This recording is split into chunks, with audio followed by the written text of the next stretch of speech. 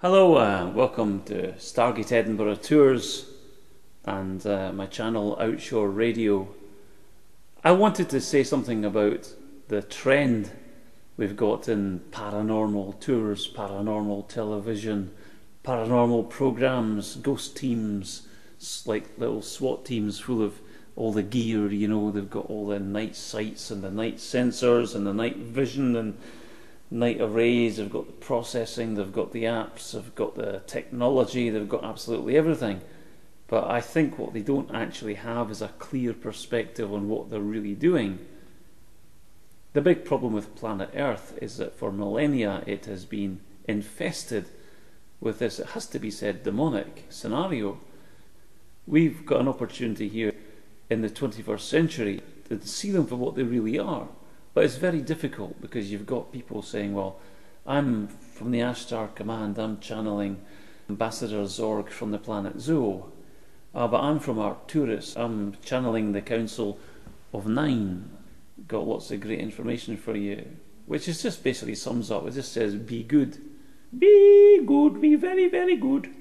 And you never get a cure for cancer or the chemical formula for some amazing revolutionary technology, or you never get anything like that written on the back of a dinner napkin. And if you look at the Council of Arcturus and all the issuances and the decrees and all these channelers, and what have they really said?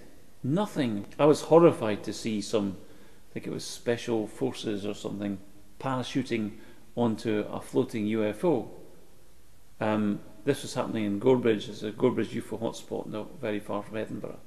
Incredible events going on in this window area, including like collusion with obviously establishment individuals seem to be having such a happy time with aliens that they're flying parachutes and things into them and landing on platforms that could have been custom made for with the lighting and the staging, and what are they doing?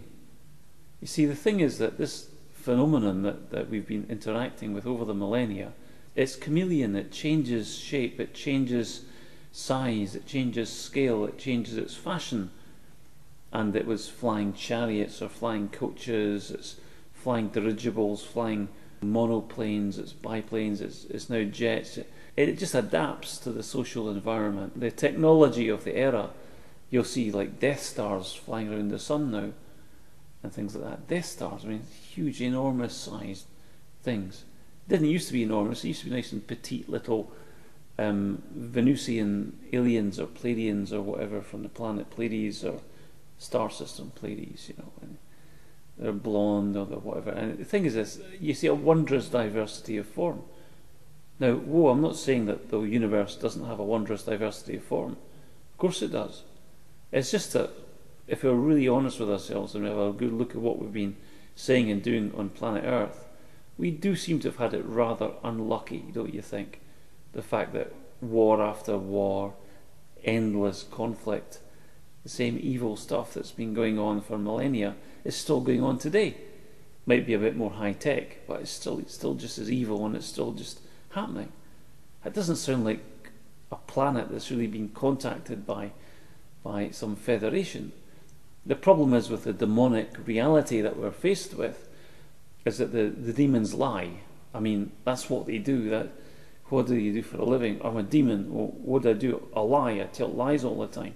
And they deceive, and they use deceptions and holograms and the appearance of this and the appearance of that to get us at a more substantial level. I mean, for instance, we've known for millennia in these stories, folk tales, that these demons, the jinn, the archons, the greys, the fairies, the pixies, or whatever, they abduct. They abduct children. They abduct people, and they abduct artifacts as well from your house. But they abduct things. It's in the folklore, all the Scottish folklore, Campbell, Banks, Carmichael, Kirk. It doesn't say that there are good guys and bad guys. They're nice. I was contacted by somebody who said, there are nice guys, there are the LMs, and there's the bad guys, there's the BMs or whatever. But the LMs are really good. It's just good demon, bad demon. Nowhere in the folklore does it say that people are happy with this reality that's with us. It's not that we're contacting the Federation or somebody from Star Trek has given us a bad time. This is really a demonic reality. Now, how do we know that there are maybe not some good guys in silver suits, some bad guys in silver suits? I'll get to that in a minute. But this demonic reality has a history of having a good side and a bad side. In Celtic folklore, it's the maiden, the mother, and the hag. The hag side of fairy means that Tinkerbell, that gossamer, pink tights and everything can transform instantaneously into something very evil and hideous looking. Why do they do this sort of changes and mutations? Why do they scam us in confidence, trick us into thinking that we've got a good thing going with them? Why do they do that? Perhaps why do they even produce UFOs that don't have any engines in them? Why do they give us the appearance of what we want all the time? What are they doing with us? Well, Nigel Kerner says it as well. They're mining our souls. They're stripping us of life essences. Whoa, how could they possibly be doing that? We can't see anything. Well, supposing they're interdimensional, that they don't come from a federation, from a distant star system 3 billion light years away. Supposing they just don't come from a federation of beings and that they're some United Nations of federations or United Star Systems, or supposing they don't actually adhere to that, do you know why they won't? Why they don't have to? If they're specialized interdimensional life form, specialized in stripping soul energies, they don't even have to bother with technology. They don't need to manufacture hybrids, mutant hybrids. They don't need to create these things. Just as long as it gets them closer to our souls, if they can somehow create the connection with what we're intending, or get into our hopes, or hack into our hopes, hack into our fears, if they can somehow get to us with these representations, they can get into our soul essences. Pretty much, actually, one of my favourite analogies is the way that, bees take pollen from flowers. Bees will come from a hive, their interdimensional matrix or hive or whatever, and they'll strip the pollen off the flowers and they'll take it away and they'll make honey. Life essence to feed the hive, basically. Well, I think what we've got here is a case of some very maladapted creatures, insectoids, that have decided to specialise not in taking pollen from flowers, but to take the intentions away from technological people that are extending and creative. They're mining out creative individuals, stripping them of their intentions by negating them. And I think that's the way. If there's a mechanism, that's what it is. It'll be similar to nature, very, very simple, because we invest energy in intentions, don't we? We invest our energy, so there could be a sort of bleed as well if they strip the intentions of us. So they have to telepathically see what our intentions were, but that isn't much of a problem. I was a bit concerned. Dr. Jacobs is, I think, a hero of mine, all-time hero, because he, like no other doctor, has identified these beings as an alien threat.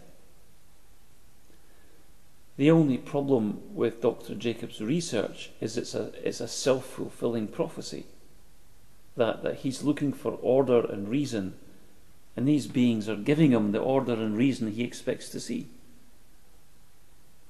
I think one of the things that struck me about one of Dr. Jacobs' stories is the doorbell rings and a minder and a hybrid at the door, and they come in and they sit in this room with this lady. Greys will do it. They'll come to your door, they'll impersonate, they'll impose, they're imposters, authority figures, or weird, highly strange figures will come into your life and try and do things with you. That just happens with this whole phenomenon. But in this case we're talking about the hybrid, or alleged, alleged is the word, the alleged hybrid came and wouldn't sit back on the settee because the hybrid was used to sitting on blocks in ships and they don't have any backs on them. I just thought, well, if you had anything more ridiculous than that. Human beings probably see these things but I can't think of anything less sensible than a highly evolved, intelligent creature not knowing to lean back on something that you can lean back on. I mean, it's just impossible that somebody would not want to lean back on a chair with a back on it. It's impossible. Being telepathic, they would know that it was safe to do so from billions of people that had chairs like that.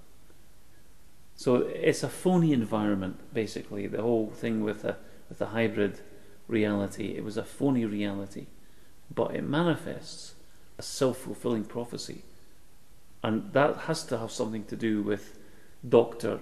Jacobs there is thinking to himself, well, I'm looking into rational realities, I'll find a rational society. He finds a rational society, and there probably are these creatures probably do take apartments and all that, but not because they want to outbreed mankind. They're not into biological breeding as far as I can see, but they are into stripping the souls of mankind, though. I think they are into that. A gentleman called Nigel Kerner in his Song of the Greys points this out too. I find it very interesting that Nigel Kerner seems to be privy to that sort of information. He seems to have information about the nature of the cosmos that's not printed in any book written by, for instance, Stephen Hawking. Nigel Kerner's philosophy of the cosmos, his cosmology, is superior to anything that Hawkins would have written, because it's based on chaos theory. And anyway, I digress, don't I? But I think what we're looking at in with the nature of this alien phenomenon is the fact that it changes and it mutates to manufacture our expectations. It manufactures our expectations so that it can get close to us, both physically and spiritually and mentally. And if it can get close to us, it can rip us off of our pollen, or our intention, or the energy investment, the life essence we invest into our attachments, our intentions and our attachments. If it negates and twists and torments off our attachments, it's bled us of our life essence, which can be then harvested in the same way that a bee will take pollen out of a flower. Simple as that. Now, I don't believe for a minute that mankind is exposed to the wondrous diversity of a federation of anything. 82 creatures, 57 creatures, 100 creatures. I don't believe it. The reason is that Earth is contaminated with this life form, a life form that can make itself look like anything, that can manufacture anything, and is into imprisoning and stripping souls. Now, if you're an advanced civilization, the last thing you want to do is come anywhere near this place, because this stuff could follow you home. That wouldn't be good, would it? No way. If you look at, for instance, Project Serpo, it was alleged in Project Serpo that a team, an away team of America's finest scientists and all that, they all suited up and stepped through a wormhole in space and went to planet Serpo. Now, supposing they didn't actually get to planet Serpo, but they lived out their expectations in some interdimensional garage about 5 feet in relative space from where they'd stepped off, maybe frozen in a vat of green goo or something. I mean, they were never going to know. The only way they would know when they came back was if they were bringing back artifacts, and that these artifacts then dissolved or burst into flames, or that would tell people that it had all been a manufacture. There are artifacts of some abnormal time space. It's maybe manufactured just to contain these poor dudes who went through the wormhole with Project Serpo. Anyway, I'm just saying that this whole situation of what we think of as greys, fairies, archons, jinn, demons, historical, ancient, alien thing, is that they're just demonically behaving stuff. And if I was a real advanced civilization, this place would be quarantined and I wouldn't come anywhere near it because we're contaminated. Our only hope as human beings, I think, is to pray that we travel upwards to heaven, not sideways down this empty relativity of our dimension. Heard of locus pursuing us down the endless corridors of this maze in this dimension. No, we don't want that. We want to go into stealth mode, and we want to travel upwards, a quantum leap into heaven by the power of love. That is our bestest hope. And I'm these days more into angelic intercessions and miracles and the incredible miracle of love and angels. I think in order to get away from the greys or the demons in this reality, we have to first recognise that we're dealing with what we're dealing with. We're not dealing with Arcturians from the planet Arctur. We're dealing with polymorphic, shape-shifting phenomenon, and it's all down to just one or two creatures. I think the devils, the Anunnaki, the reptilians, and there's the greys, or the archons, the demons, the jinn, the fairies, or whatever. It's the same phenomenon. It's been around here for a long time. Very little chance of real contact coming our way at the moment anyway. Certainly not from sideways. I'd be looking upwards. Heaven. Look towards heaven. And that, I think, is our best opportunity to take the love that's in our heart without the need of any spaceship or spacesuit. The love in our hearts will empower us forever to travel beyond these realms, beyond these shores, and beyond these dark, muddy densities to places of light-filled wonder. We don't need spaceships to travel there.